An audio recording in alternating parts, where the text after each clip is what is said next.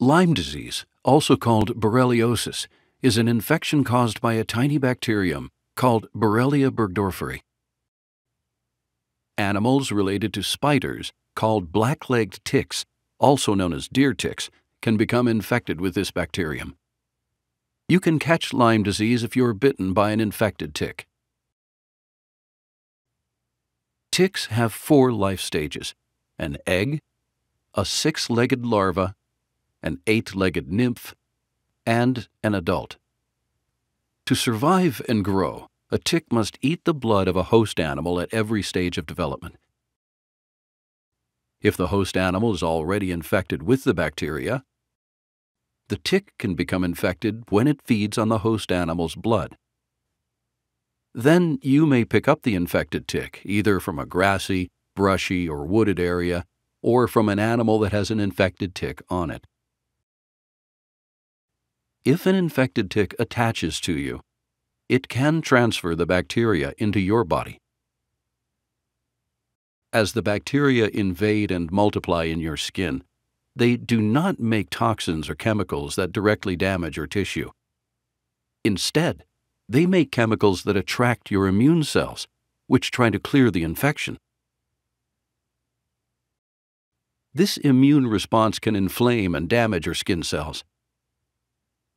From there, Lyme disease has 3 stages that can overlap: early localized disease, early disseminated disease, and late disease. During the early localized stage, you may have a red rash, called erythema migrans. It usually appears around the tick bite 7 to 14 days after you are bitten. During the early disseminated stage, the bacteria begin to enter your bloodstream. This happens days to weeks after the bite. The bacteria can spread throughout your bloodstream to inflame the tissue of your organs, including your brain, nerves, and heart. If not treated, the disease can progress to the late stage. During this stage, the infection can spread throughout your body.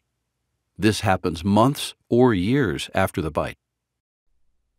Muscle and joint symptoms are common in this stage. The main risk for getting Lyme disease is spending a lot of time outside, in places where infected ticks live. Having a pet that may carry infected ticks home from these areas can also increase your risk. A common symptom of early Lyme disease is the erythema migrans rash. While it may have a bullseye shape, it often doesn't. Other symptoms may include fever, chills, headache, feeling tired, achy muscles and joints, and swollen lymph nodes. If not treated, it may spread to other parts of your body and cause the following symptoms: a stiff neck, severe headaches, facial palsy, which is drooping or loss of muscle tone on one or both sides of your face, an abnormal or fast heartbeat, feeling dizzy, shortness of breath, nerve pain, numbness, or tingling in the hands or feet, and problems with memory or concentration. If you have Lyme disease, your healthcare practitioner may prescribe oral antibiotics.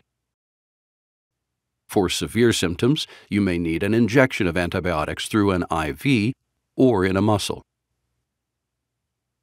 It's important to be treated as early as possible for the best chance of recovery. One way to prevent Lyme disease is to avoid the places where ticks live. If you do go into these areas, use an insect repellent that contains chemicals such as DEET or picaridin. Wear long pants and a long-sleeved shirt. Treat your clothes and gear with a chemical that kills insects called permethrin. And walk in the center of trail paths to avoid grassy or brushy areas. After returning from these areas, inspect your clothes, gear, and pets for ticks. Put your clothes in a dryer on high heat for at least 10 minutes to kill any ticks on them. Use a mirror or have someone help you check for ticks on your body, under your arms, in and around your ears, in and around your hair, around your waist, in your belly button, and between your legs. And take a shower within 2 hours after returning from outdoors. To find out more about Lyme disease, talk to your healthcare practitioner.